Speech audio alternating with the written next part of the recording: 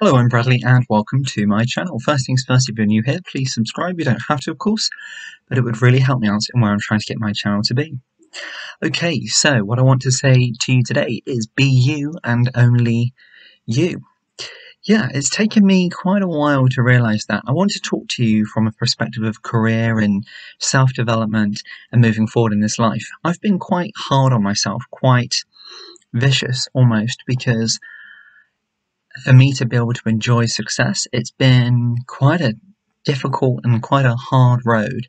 And I've had to work probably a little bit more harder than what I would have first thought when I first left school and went on to those sort of stages from that sort of time of my life. Sadly, unfortunately, a lot of ill health followed, a lot of problems followed. And my life took a turn which I wasn't really planning for when I was let's say when I used to have a laugh and have a joke and things and plan for the future with all my friends and my twin brother. Absolutely, I'm a twin. Blessing to grow up. But sometimes when you are a twin, of course, you have that healthy level of competition, which anybody will always know if you have a sibling. And that kind of, not rivalry, but almost you're staring at a mirror figure. And if you have setbacks and health problems in one thing and another, it can very, very quickly overlap. So, for example, one can speed along and the other, like myself, can be a little bit, not behind, but the pace a little bit slower. So what I think I'm trying to say here is that, in fact, I am trying to say here, is that, number one, success will be found if you want it.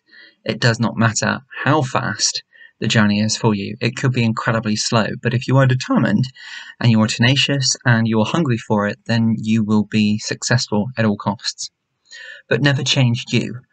Now, I work in an industry which is very, you could almost say, dog eat dog.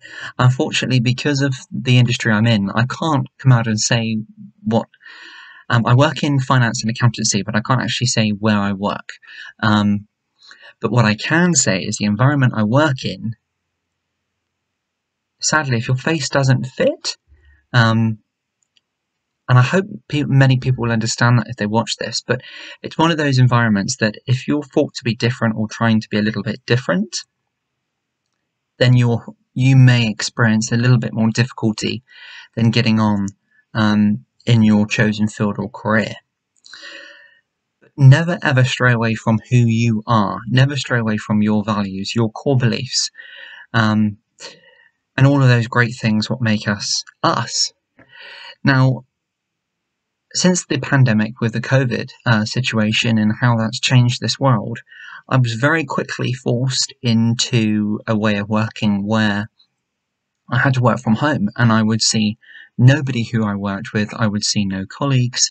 I would see nobody other than the people in my family and the people who I socialise with. And of course, when you're trying to go on and develop yourself a career and if you're like me and you're career driven and you want this success and you're so eager for it, but yet you almost feel as though that you're being kept in a box, but yet you only feel as though that the only way going forward to be able to develop and grow is if you change who you are. Now, I was very true to myself and I didn't change my way. I had a lot of people always saying to me that you need to be more forthright. I come from a customer service background in retail banking and I loved my role and I loved working with my customers.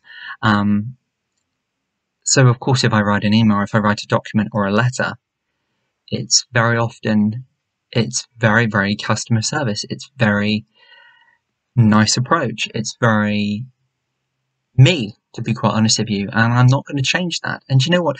My immediate people in my team tried to change me, tried to change my approach, tried for me to be more pointed, as to speak. And that wasn't happening. So I sat here thinking, do you know what? I very often talk about my passions and what I love on my channel and my interests. But what I've been going through recently is I've been trying to get my career off the ground. I've been working damn hard. And you know what? I made the conscious decision of coming away from what was normal and what everybody else done. in my group of peers or my colleagues, as to speak, and I put myself out there and I kept true to me. I visited the office. I've worked in an office with barely anybody in there because of still having concerns around COVID. And you know what?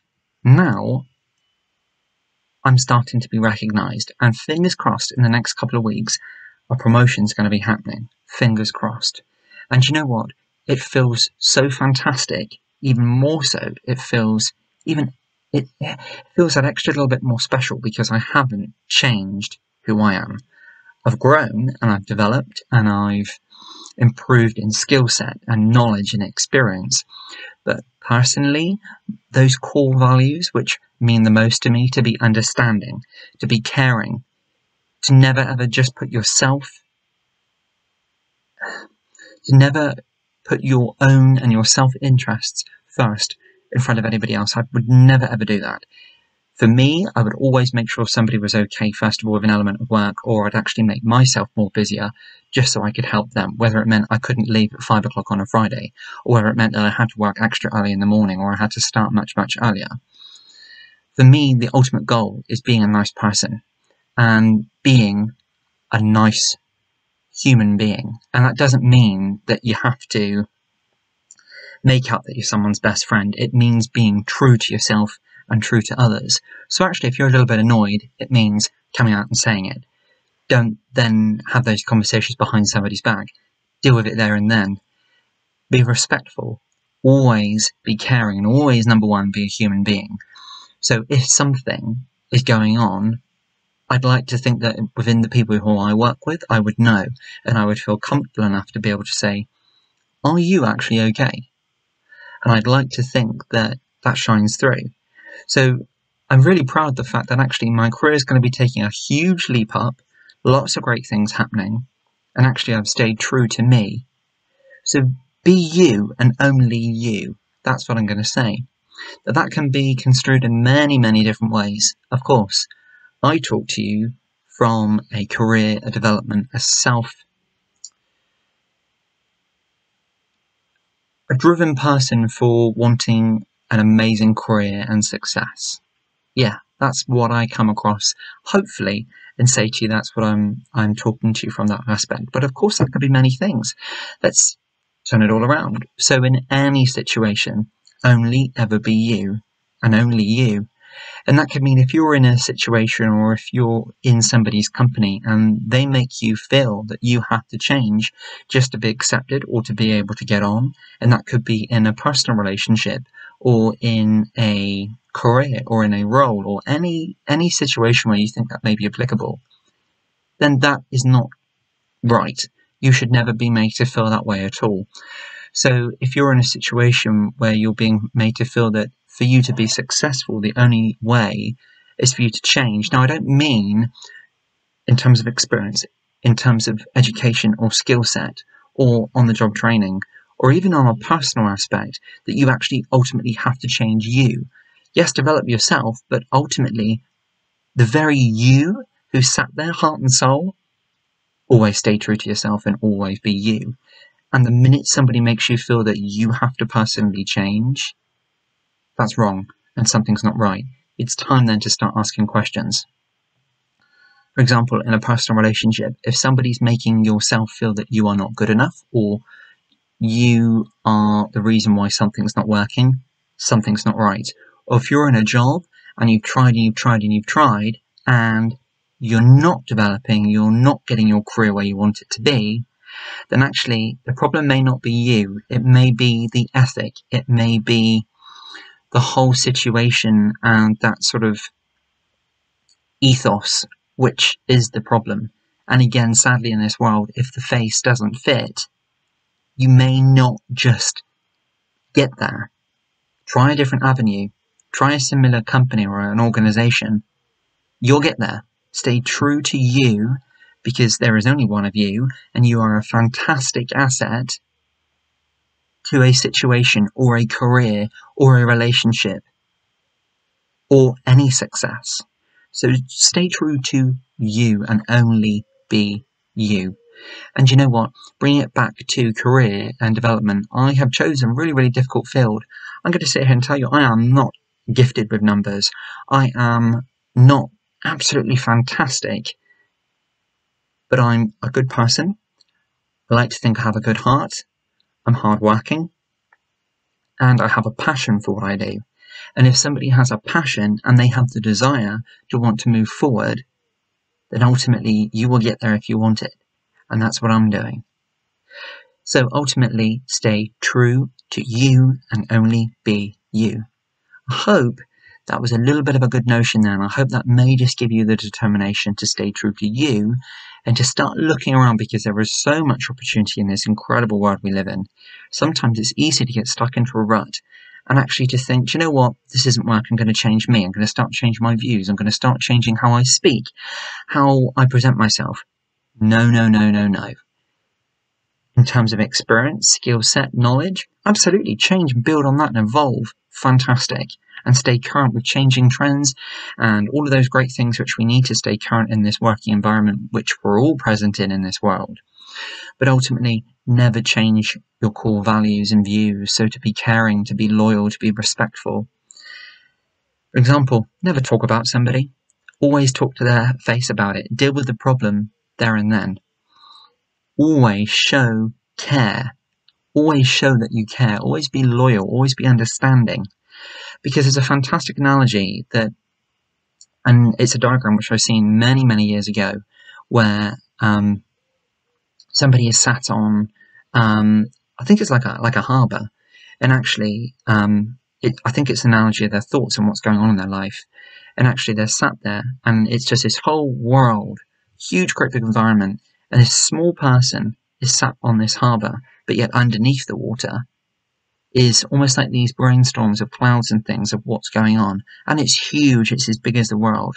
So somebody could have their world on their plate going on with all these stresses, worries, and that. And yet your last comment or of how you've spoken to somebody in a certain, possibly a simple situation, could have such a detrimental effect. So always speak to somebody with care and consideration and respect. And you know what? If you speak prim and proper, and I say that because that's been brought up in my face quite a few times, that I think I'm stuck up or one of those things, and I don't. I was just brought up the right way. I was brought up to speak correctly. My family have worked damn hard in this life. Why shouldn't you then be able to look back at the world and think, do you know what? I'm going to work equally as hard as what my parents did and my grandparents did. I'm going to do it for myself now. But I'm not going to change me. I'm not going to change me. If I'm a sensitive person, or if I'm a really caring, loyal person, a people's person, I'm not then going to change into a pointed character who's short with people, who's a little bit sort of aggressive in their approach. No. We're all different. And if we want to be successful, we will. You'll get there. I'll get there. We've just got to want to be it. And ultimately, be you and only you. Thanks very much for watching. Thanks very much for being here. It means so much to me. It really, really does. If you'd like to ask me a question, if you'd like to share something with me, absolutely anything. It doesn't even have to be relating to this at all. Please do leave me a comment down below and I'll do my utmost best to get back to you as quickly as I can. Thank you very much. And until next time, I'll be seeing you real soon. God bless, take great care, and I'll be seeing you soon. Bye now.